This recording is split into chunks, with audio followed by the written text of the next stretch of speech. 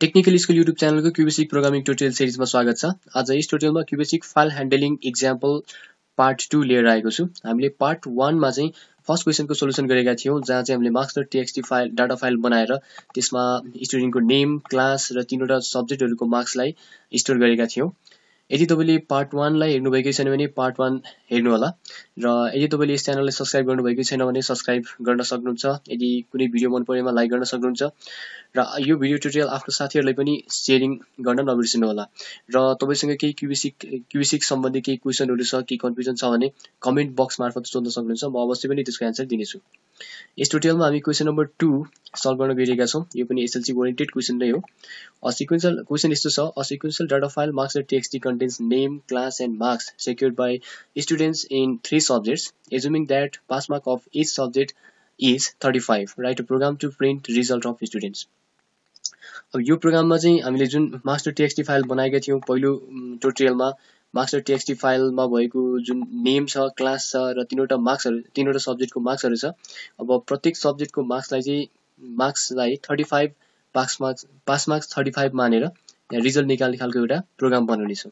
हामीलाई थाहा छ स्टुडेन्टको नामलाई नेम भेरिएबलमा स्टोर गरेका थियौं, क्लासलाई सी भेरिएबलमा र नेपालीको मार्क्सलाई एनईपी भेरिएबलमा, इंग्लिशको मार्क्सलाई ईएनजी र त्यसैगरी म्याथको एमएटीएस भेरिएबलमा स्टोर गरेका थियौं।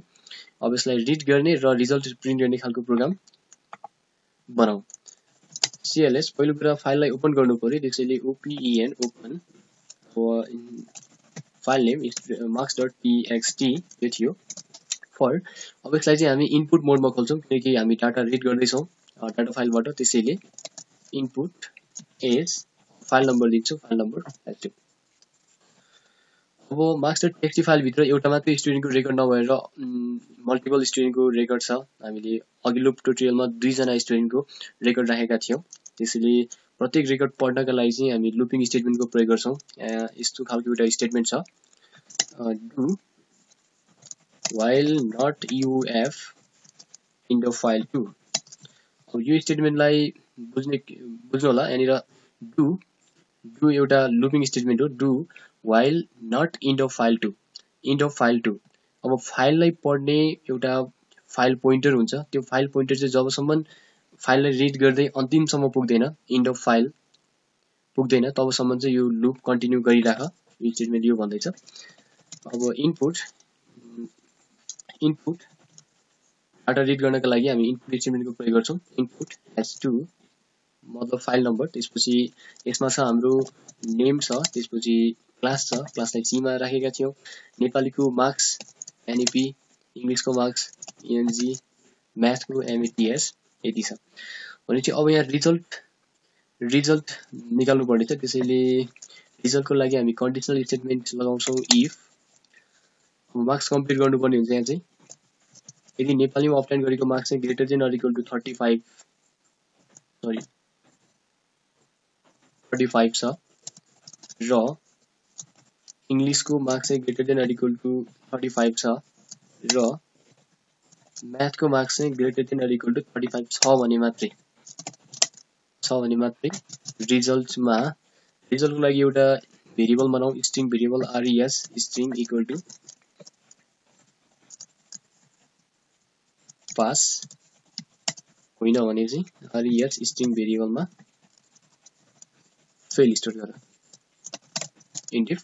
ओके, यति गरेपछि हाम्रो रिजल्ट क्याल्कुलेट भयो। यहाँनिर यसले के गर्दैछ भने नेपालीको मार्क्सलाई कम्पेयर गर्छ, पहिला 35 अथवा 35 भन्दा बढी छ कि छैन, र इंग्लिशको मार्क्सलाई कम्पेयर गर्छ, त्यसपछि म्याथको मार्क्सलाई कम्पेयर गर्छ। यदि इंग्लिश, नेपाली र म्याथ तीनैवटा सब्जेक्टको मार्क्स चाहिँ 35 अथवा 35 भन्दा बढी छ भने res string भेरिएबलमा pass value store हुन्छ।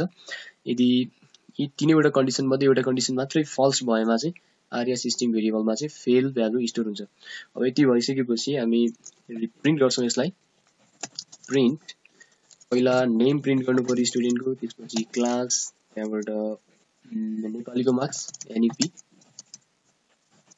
इंग्लिशको मार्क्स ईएनजी र म्याथको मार्क्स एमएटीएस र अन्तिममा चाहिँ res स्ट्रिङ रिजल्ट प्रिन्ट गर्नु पर्यो। यति गरिसकेपछि अब लुपलाई क्लोज गरिदिने, डुसँग लुप स्टेटमेन्ट लाग्छ। अब फाइललाई क्लोज गर्दा केही फरक पर्दैन clsc close file number 2 int यति भयो यसलाई एकचोटी रन गरिहेरौँ F5 प्रिन्ट भइरहेको छ यो फर्स्टमा जुन देखिरहेको छ रमेश जुन अघिल्लो डाटा फाइलमा हामी राइट गरेका थियौं रमेश र सीतालाई नेम देखिरहेको छ त्यसपछि 10 भनेको क्लास हो 62 यो नेपालीको मार्क्स इंग्लिशको मार्क्स 50 यो भनेको म्याथको मार्क्स हो त्यसपछि रिजल्टमा के प्रब्लम देखिरहेको छ यहाँ सायद यो स्क्रिन साइज नपुगेर हुन सक्छ रिजल्ट अलि तल नेक्स्ट लाइनमा प्रिन्ट भइरहेको छ यसलाई हामी एउटा स्टेटमेन्ट लगाउन सक्छौं यहाँनिर म्याथ भन्दा ठीक पछाडी यो जुन यो रिजल्ट नेक्स्ट लाइनमा प्रिन्ट भइरहेको छ यसलाई SPAC लाइब्रेरी फंक्सन छ एउटा स्पेस यो लगाएर यसलाई फिक्स गर्न सक्छौं यो प्रब्लमलाई यो साइड फिक्स हुन्छ F5 यस यो फिक्स भयो अहिले रिजल्ट पनि माथि नै देखिरहेको छ यहाँनिर अब जुन यो तीनवटा छ यो चाहिँ स्टुडेन्टले अब्टेन गरेको मार्क्स हो अब यो रमेशले नेपालीमा 62 ल्याएको छ भने 35 भन्दा माथि हो it is also greater than 35 यो पनि 35 भन्दा माथि नै हो त उ पास भयो सीधा फेल भइरहेको छ यहाँनिर फेल कसरी भयो भने यहाँ जुन म्याथ अन्तिमको जुन म्याथको मार्क्स छ उसले जम्मा 30 मात्रै अब्टेन गरेको छ त्यसैले म्याथ विषय लागेको हुनाले उसको रिजल्ट फेल आइरहेको छ यसरी हामीले क्वेशन नम्बर 2 लाई सल्भ गर्यौं